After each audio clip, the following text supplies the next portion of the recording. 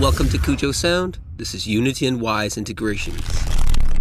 Right, welcome back to Cujo Sound. So what we did last time was that we created an ignore area. Now we want to be able to create an ignore array, just like you see it over here, where you can add as many of these areas as you want and have your project ignore all of these areas. This gets a little bit hairy, but we will get to that.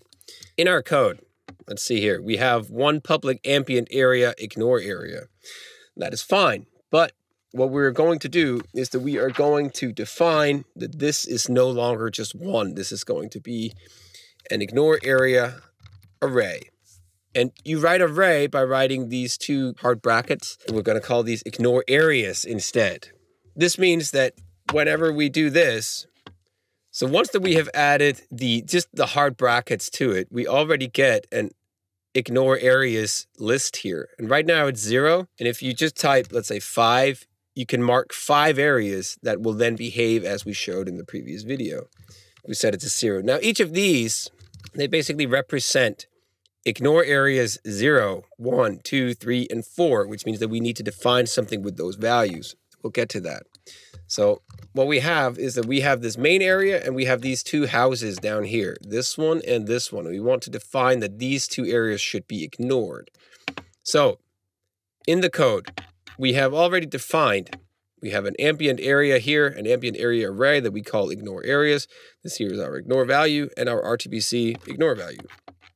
So let's redo this code down here in the check ignore list. So again, if, and this is different from before, if ignore areas dot length equals 0, then return. So if the length of everything, that's different from the other 0, because in here, this is element 0, as you see, but that's different because if the length of the list, that is this number here, if that is 0, then don't do anything. Because if the ignore list is, of course, empty, then don't check any of this code. Basically, you could write that if ignore areas hard parenthesis 0 dot is in area, then you hard code that if you're inside area 0. But what we want to be able to do is we want to be able to have this work regardless of how many of these we have. So we are going to create a different one saying that for an integer value that we call I equals to 0. This is where it gets a little hairy. We'll explain it right after. Semicolon. I is smaller than ignore areas dot length, semicolon, I plus plus. And then you can create something here. This is like an if thing, like an if bracket. So this checks if ignore areas length is 0, then return. But this checks that as long as a value that we call I, it starts at 0, and as long as it's smaller than length, it should add itself. So it's going to run this list. Everything that you place in here is going to run this as long as I does not become equal to or greater than the length of it. So if we have 5, it's just going to run this thing in here 5 times. Okay. So inside here, we can write whatever we want. So if we have if ignore areas I, that means that it's the current number of times that we are running through this. So this is the first time on the list because right now it's 0 equals null. Then we can say debug.log ignore area plus I plus is null, semicolon. This means that if this ignore area I equals null, then we write a debug log saying which one of them is null, so that in case some programmer or someone else needs to run this through, you will get an error message saying that it's area 1, area 5, area 6, or 1000. That will tell you this is null, and that way it's going to be much easier for you to debug. Okay, so that's the debug part. We're just going to make a comment here saying that if any of the ignored areas is not assigned, return a debug message with the ignored area. Good. All right. So we are going to say now that if ignored areas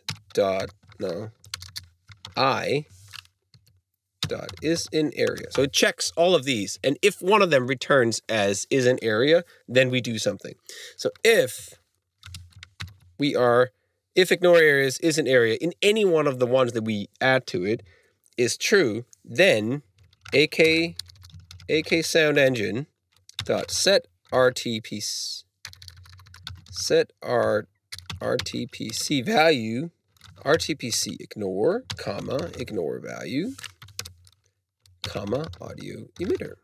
The reason why we define that this is audio emitter, that this is the RTPC and this is the value that we want, and we send it to this specific audio emitter, is because we only want it to happen this instance. So if you're in a different area of the game later, it won't affect it because this RTPC is only set on this specific audio emitter so that it's specific to that. It's not global. So in case you are running multiple of these and you want one area to ignore another one, but another area to play at the same time and not ignore the same one, this does not affect it. If you leave this out, then it becomes global, which means that it will affect every object which has this RTPC affecting it. And we don't want that. We want it to be only on the audio emitter that we have defined in here in our code. There you go. Good.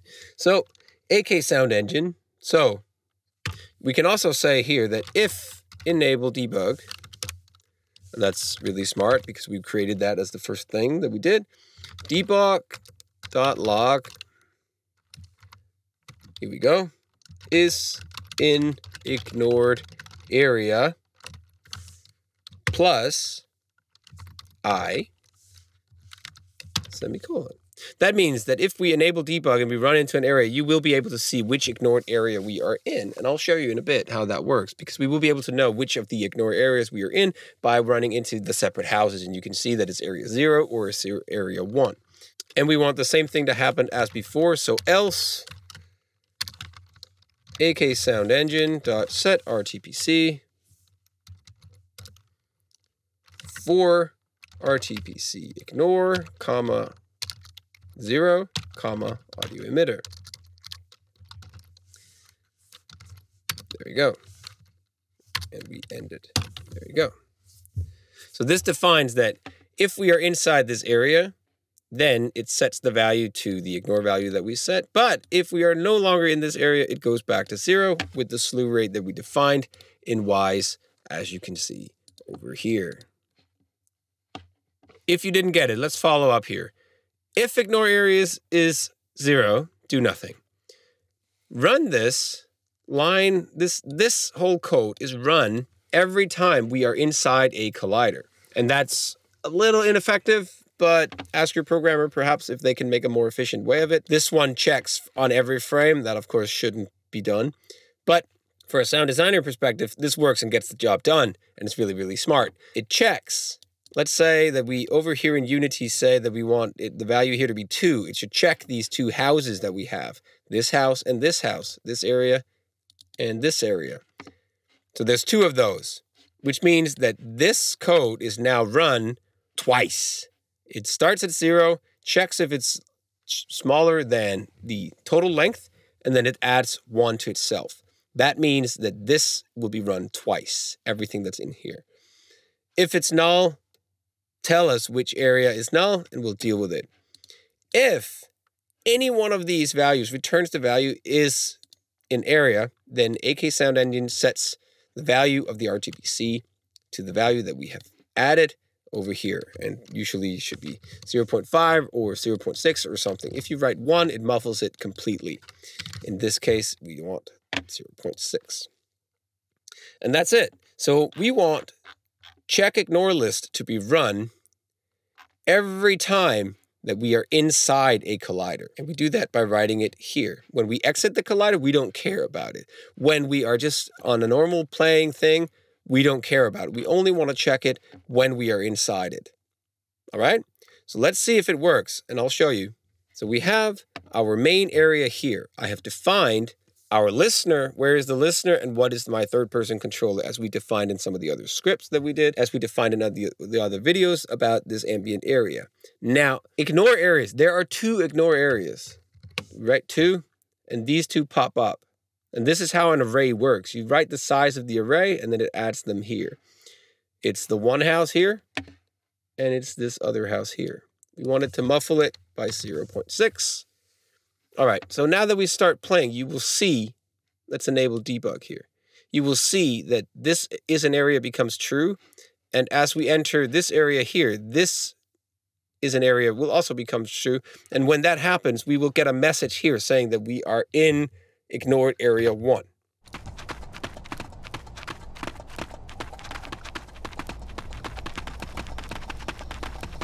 Here we are. Well, not ignored area 1, but ignored area 0, and that's the 1. So if we run into the other house, as you can see it down here, if we pause it a little bit, you can see it here, is in ignored area 0. That is what we defined down here.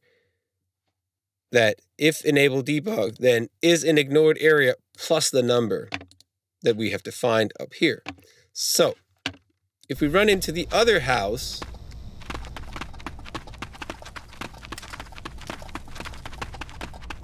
ta-da, is in ignored area 1. And in case you have 50 of these, it will tell you is in ignored area 50.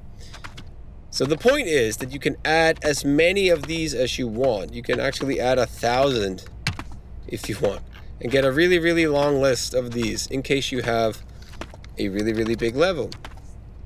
It's really easy to maintain as long as you make sure that your very, very specific code in here checks. This would basically work for regardless of how many there is. Now, if you have 1,000 of these, this code will run 1,000 times. That's very, very inefficient, which is why you should ask your programmer to make a more efficient way, like check only if you're inside a specific collider or something like that. But that's how it works. This RTPC is set to a certain value every time, and it's audio emitter specific, so you can set it to 0.6 for one emitter, and another emitter can be 0 at the same time. And this muffles the area, which means that now we can move around our level, and we can sort of like, doesn't have to be indoors. It can also just be, let's say you enter a forest area and you want the general outside wind to be muffled just a tiny bit, so you can set it to like 0.3. You can work around with all these mixing tools, and that's how it works. Really hope you enjoyed this video and learned something about it. This is how Wwise and Unity works in a nutshell. Thank you for watching. Please hit like and subscribe if you want to know more. See you next time. Thank you for watching Cujo Sound. If you want to know more about game audio, Unity, and Wwise integrations, please like this video if you enjoyed it and hit subscribe if you want to know more. Or head over to patreon.com/Cujo Sound, where you for as little as $1 a month can help me sustain this channel and the time I take off to create all this material. I would really appreciate it. Thank you for watching and see you next time. Cujo Sound and Bjørn Jacobsen signing out.